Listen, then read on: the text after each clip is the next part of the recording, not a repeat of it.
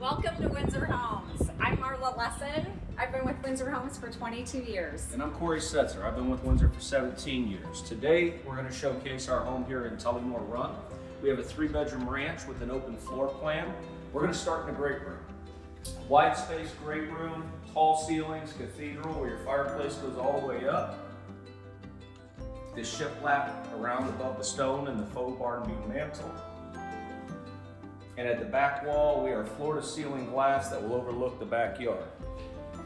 This open floor plan is open to a flexible space in the front and on back into the kitchen area. And let me tell you about this amazing kitchen. All of the cabinets are by Zehrs custom built cabinetry. And they do have the soft closed doors and drawers included in this home, as well as quartz countertops. This island has extra seating for convenience, and then also off of the dinette area here, we have extra seating as well.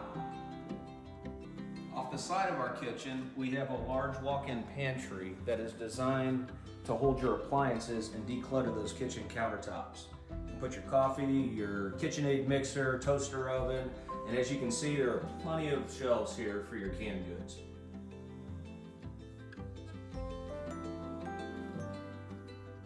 Privately tucked down the hall behind the kitchen is your owner's suite. We have a spacious bedroom with some nice ceiling detail, crown molding, plenty of light and ceiling fan. Off the side of the owner's suite here, you have your bathroom with a double lap, a custom tiled shower that has 2 shower heads to it. You have the rainfall up in the ceiling, plus a wand unit that you can use. You have a linen closet and your closet.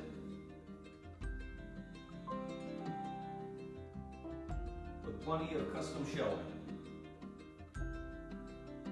And now we are in the owner's entry area where we have an awesome bench seat for storage, hanging coats, backpacks, things like that.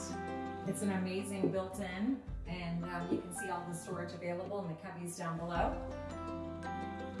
And then right behind this area, we also have the laundry room where all the loads of fun happen. It does have cabinetry above the countertop, and then you have storage below that for extra linen type items that you would need to store, and then also shelving above where the washer and dryer would go. This leads out to the 4-car garage,